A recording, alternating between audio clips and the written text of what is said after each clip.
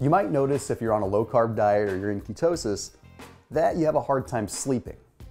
So this is a problem that's plagued me for a long time. And I realized if it's causing an issue with me, it's probably causing an issue with some other people. So I put it out there to the universe, I put it out there to my networks, and lo and behold, a lot of people deal with poor sleep while they're on a very low-carb diet.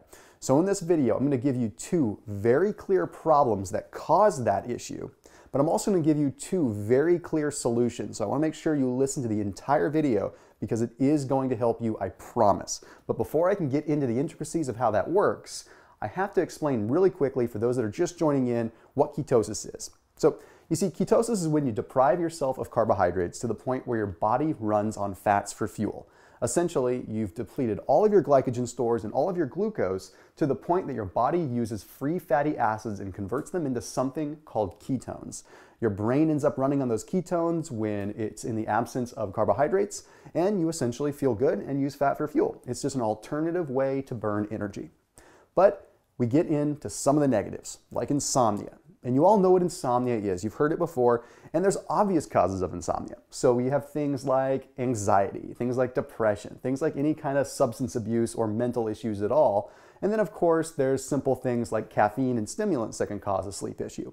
But what about carbohydrates? What about the lack of carbohydrates as a sleep issue? Well, you see, it comes down to something called tryptophan. Now what tryptophan is an amino acid. Now it's an amino acid that's very important, however, because this amino acid, tryptophan, converts into serotonin. Well, it doesn't quite convert into serotonin, it helps produce serotonin. And serotonin is the feel-good neurotransmitter.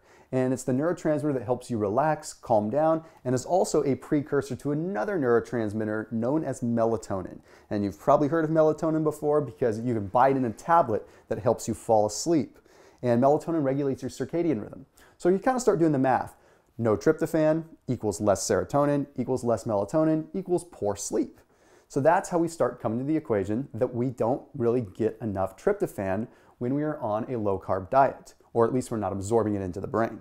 So you can kind of get the gist that carbs are known as comfort food for multiple reasons. One, they taste good and they might be some comfort. But two, they literally do help you feel more comfortable by helping you produce serotonin. So there's the problem, okay? We're not getting enough tryptophan into the brain. So how do we solve this issue? Well, for one, you could take a tryptophan supplement. I mean, studies have shown that if you take a tryptophan supplement, it can help sleep. But the other thing that you can do is consolidate your carbohydrates to the evening time. You see, when you're in ketosis, people have the common misconception that you don't have carbs come in at all. Well, the thing is, most people can still have between 30 and 60 grams of carbohydrates. What you want to do is allocate those to the evening time so you get a nice little insulin spike in the evening that allows the tryptophan from the protein you're consuming to enter into the brain and consequently help you relax, get that serotonin produced, and help you fall asleep and stay asleep. Because that's the other factor, is staying asleep. There have been studies that have proven that very low-carb diets are associated with shorter amounts of REM periods of sleep by total ratio of sleep. So basically meaning if you sleep for 8 hours, you might only get 2 hours of REM sleep on a low-carb diet, where on a non-low-carb diet, you end up getting like 4 hours of REM sleep. So if we can increase the duration of that REM cycle, then you feel better, you feel more alert, and ultimately your fat loss and weight loss goals are going to be better too. Let's talk about issue number two, okay? This is the one that nobody's talking about. And I'll tell you why nobody's talking about it. Because it involves a little bit of work in terms of science. And people don't like that. They want quick fixes. Well, let me make it as quick as possible for you. They're called histamines. Maybe you've heard of an antihistamine before. Benadryl, Claritin, something like that that you take for your allergy problems. Well, what is a histamine? You see, a histamine is a byproduct of a cell. It's a chemical reaction that occurs when your body has an immune response to something that it feels is a foreign substance. So something that's normally harmless to the body, let's say maybe something like pollen, for instance, should be harmless to the body. If your body sees it as a threat for any reason, it's going to see it as harmful, and it's going to cause a series of chemical reactions that cause the immune system to trigger the cell to produce histamines. Well, these histamines can alert you. They can make you wired. If you've ever taken an antihistamine like Benadryl, then you know it makes you drowsy.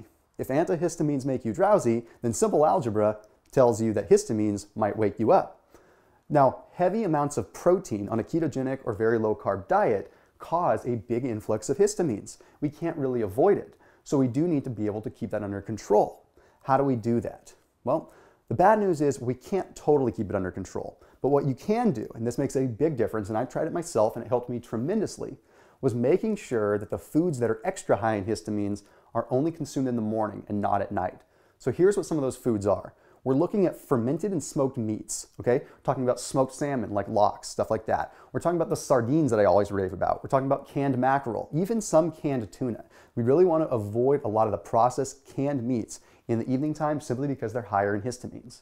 But additionally, the fermented dairy. So the kefir that I'm always talking about, even that, okay? Then we also want to be aware of the things like Greek yogurt, stuff like that, even traditional yogurt, right in the evening time, even though they sometimes make a perfect dessert. Now, mind you, if you're not having issues with your sleep, these are perfectly fine.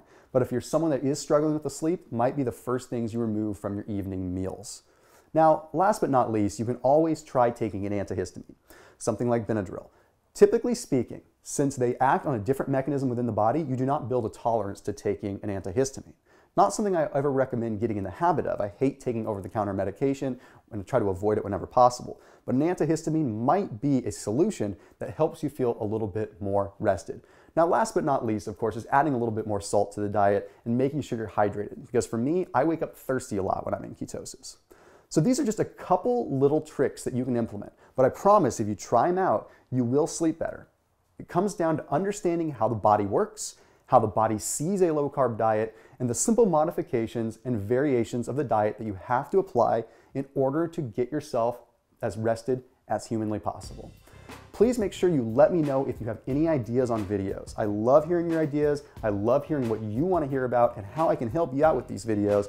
And as always, leave a comment where you're watching from and all that fun stuff, and I will see you in the next video.